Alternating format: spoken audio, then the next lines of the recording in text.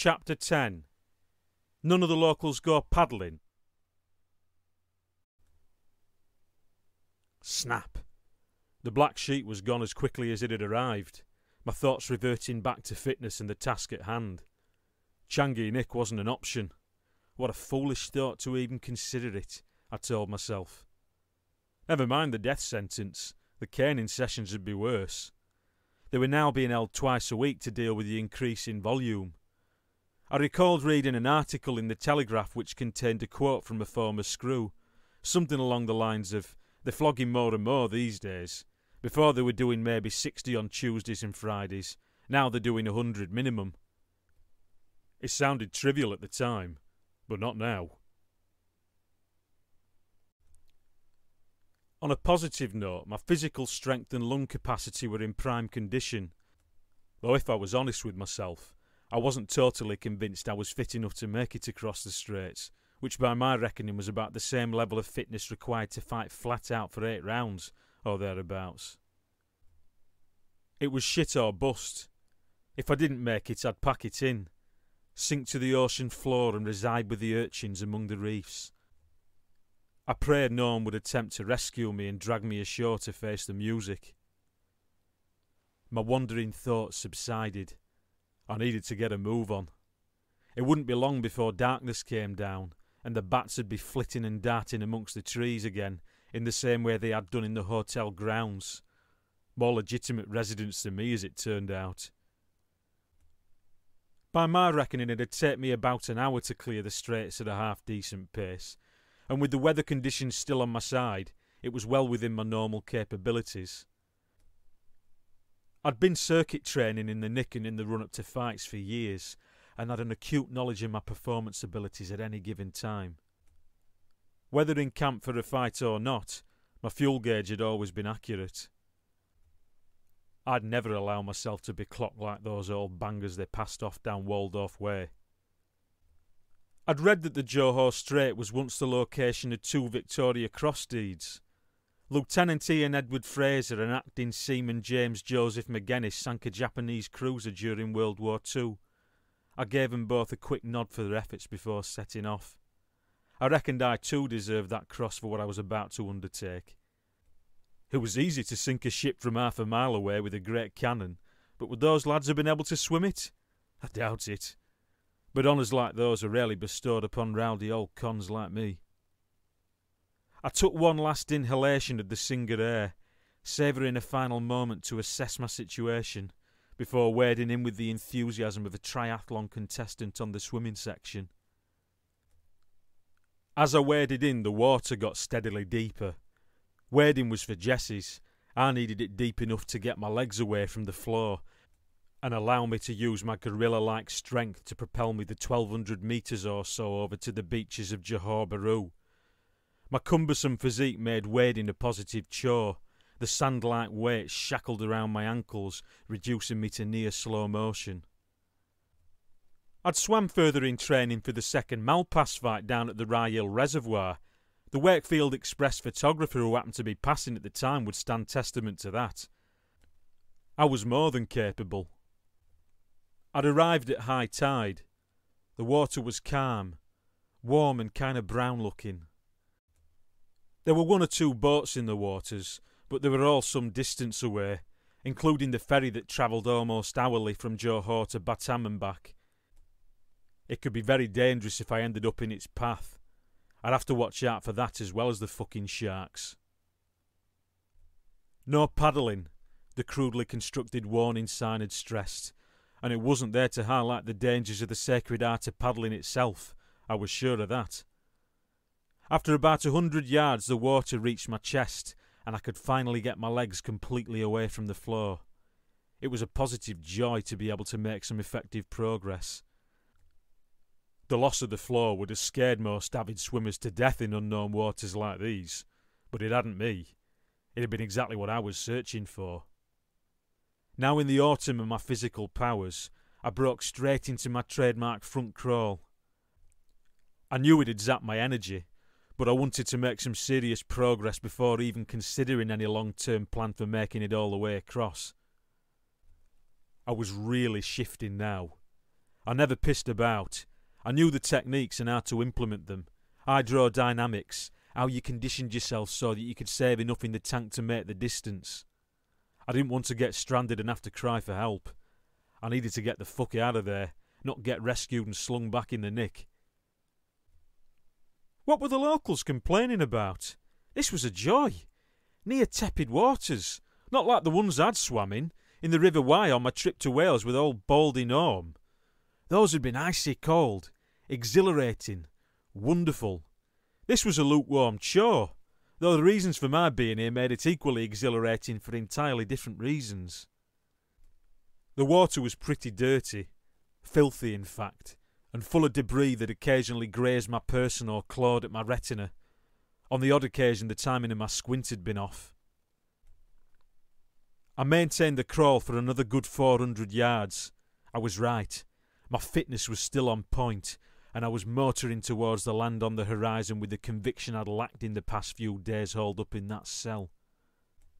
My thighs were pumped. I was breathing deeply and feeling like an Olympic swimmer, until accidentally I left my legs low enough that they touched the seabed. I felt cheated. But the shallow section didn't last long, and I was off at pace once again. With a mixture of short, intense bursts of effort and a steady breaststroke, I was nearing the halfway point. Any kind of training I loved, but long swims, boring long swims, weren't my preference. Swimming needed an efficient heart and lungs, and the power I grafted hard for left me heaving and gasping in acts of maintained stamina more often than not. There's more rubbish written about getting fit than any other subject. I should know because I'm an expert, a veritable expert, and nobody could tell me anything that I hadn't already tried and analysed using myself as the guinea pig. The most important aspect of the job is getting fit for a purpose, and I hadn't seen this one coming, so the job was becoming a bit of a struggle, but one still well within my capabilities. I'd paid off my oxygen debt and was thoroughly warmed up now. My legs were heavy and my calves were tight, but I expected no less. My internal compass was as good as any you'd find down the army stores on Westgate in town. I knew if I veered off track the swim would take twice as long and I might never make it. I used the sun as my guide, monitoring its position in relation to the beach now on the horizon. If it veered too far west I knew I was going off course and making slow progress. If it disappeared off the edge of the earth then I was a goner. The nighttime chill would see sure to it that I was dead before sunrise. There was a red buoy ducking and bobbing just a few yards in front of me. I'd been concentrating so hard on the task at hand I hadn't noticed it until it was virtually in my mouth. It appeared to mark the halfway point, where the border of Singapore and Malaysia would be if the Straits were dry land. I swam towards it. I was hesitant, but I couldn't work out why. I wouldn't dare pass that buoy, but I couldn't for the life of me work out why. Then it dawned on me. Once I crossed it, there was no going back. I'd evaded the country and the authorities of Singapore, and was fair game to be shot as an alien invader in Malayan territory. The irrational thoughts must have been induced by the sun. That combined with the toxic salts created by the pollution entering my system. I was becoming delirious with dehydration, and my vision began to blur. A moment later, a large boat appeared dead in my path. One of the crew members on deck attempted to say something to me over the tannoy, but only unintelligible crackling noises came out. As the boat drifted closer to me, its size loomed over me in an act of intimidation. The feelings of fear were being magnified by the loneliness of the choppy waters generated by the vessel. "Where are you from?" one of the crew members hollered, as if they were speaking through tubes, long tubes which distorted their voices. "Wakefield, where do you fucking think?" I hollered back. My defiance never wavered. It was then I realised. It was a mirage. The boat, its crew, the waves, had simply been contained within my mind. Any onlooker would have been genuinely puzzled by my behaviour. Suddenly I couldn't breathe. The air wouldn't go in. There was a rough brick wall across my windpipe. I'd accidentally swallowed a load of that filthy seawater, and it had polluted my system momentarily, like diesel thrown in a petrol engine. I jipped and spluttered for a second or two and regained my composure. I was engulfed under its mantle. Time had no meaning, and then snap, I came to my senses. The illusions had all vanished.